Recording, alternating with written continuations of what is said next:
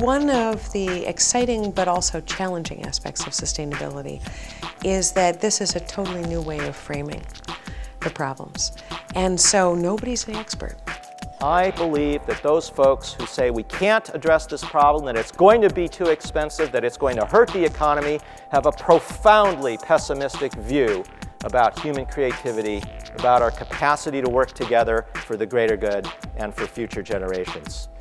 The fact that we have scientists and engineers working together with management people and urban planners and economists and public policy people, it really brings together sort of a fantastic interdisciplinary group of students who are passionate about these things and who are really ready to engage in a hands-on way. So the way we define sustainability is an opportunity to transform organizations, communities, and the world.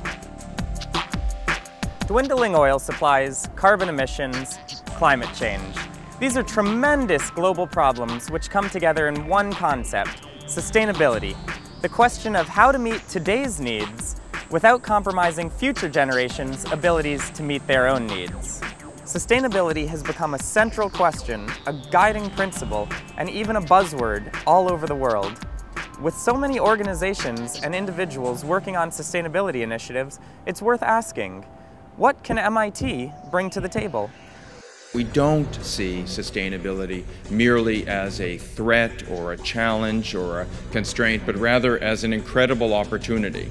And it's an opportunity not just for new businesses, but for existing enterprises to reinvent their practices. To develop a method which really makes sense from the MIT point of view. When we first started this, there was a debate. Should we essentially set some guidelines to say MIT would reduce the CO2 footprint by X% in 20 years or 30 years. And when we started looking at and talking to people and talking among ourselves, it's obvious we don't know what the answer to that is because we don't know what's really practicable.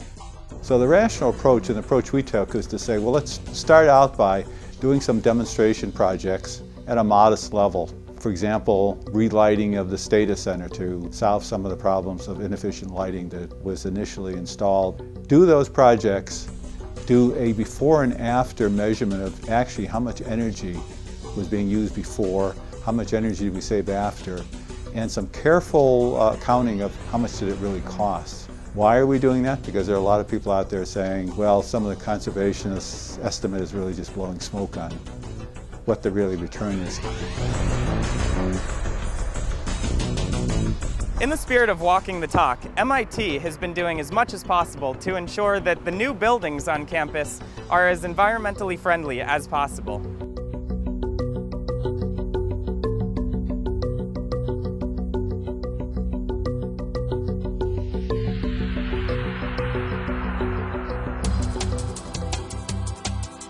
When students work on campus projects, it is an incredible learning experience. This is what it is that MIT was started to do. The idea that we bring together both the theoretical knowledge and the experiential knowledge that comes of actually trying to do something. Students were monitoring the use of energy in the chemistry building. And they set up cameras so that they could see whether or not the lights were on all night.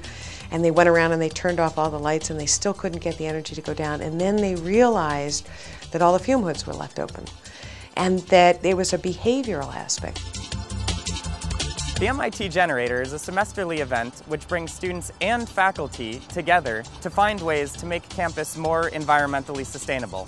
The energy and excitement in the room is incredible as students not only come to listen to faculty members about how best to make campus more sustainable, but are actively engaged by pitching their own ideas and then forming breakout groups to think about ways that they can actually implement and execute on their ideas.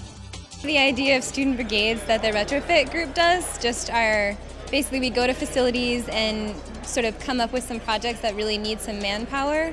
And then we get a group of students to come together and sort of learn a task and then go and actually do the retrofit. So facilities is excited because they're getting extra hands, and MIT students are excited because they're learning how to tinker with some more stuff on campus. And the whole vision is to try to turn MIT's campus into a learning laboratory for energy, environment, and sustainability. Can you tell us a little bit more about integrating sustainability into the curriculum on campus so that students now and in the future can learn through all of their classes? There are a number of courses. Some are very wide courses, which are sort of survey courses, which talk about policy issues.